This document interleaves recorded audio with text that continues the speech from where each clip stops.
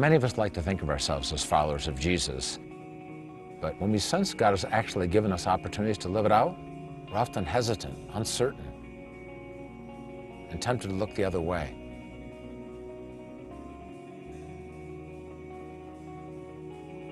It's like we have these dueling voices in our head and heart. One voice telling us to help, and the other voice giving us every excuse in the book not to help. You don't have time for this.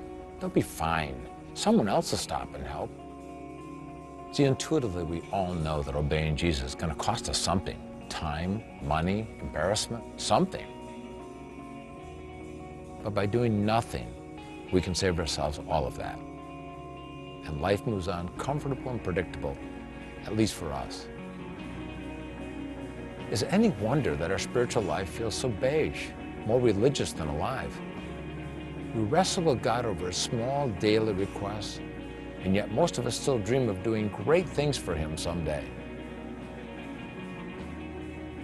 But the truth is, godly character is shaped less by our big dramatic decisions than it is by the cumulative impact of thousands of small acts of simple obedience, largely in obscurity. So how do we get better at saying yes to these promptings the Holy Spirit is giving us?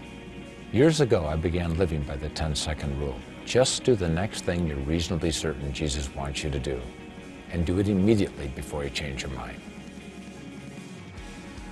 In my book, The 10-Second Rule, I share all kinds of stories about people who are courageously living by the rule and the amazing impact that it's had on their faith journey and on the lives of those they've helped. There's an old Chinese proverb that says, "A journey of 1,000 miles begins with the first step," and so will yours. Just do the next thing you're reasonably certain Jesus wants you to do,